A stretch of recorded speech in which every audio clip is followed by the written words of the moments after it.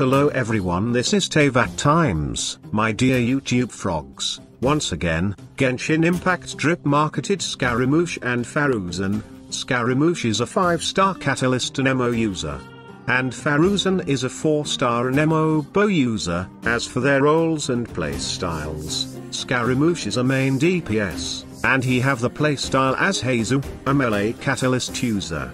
As for Faruzan, she is an anemo support, who can buff the anemo damage, and shred the anemo resistance, and by the look of it, she is by far the best support for the anemo DPS characters, like Zhao and Scaramouche. As for the gameplay, it will come in the next few days, so be prepared and turn the notifications on, to get the latest updates. And that's it for this video, but as always I would love to hear your opinions. Thank you everybody for watching, and I will see you in the next video. Goodbye everyone.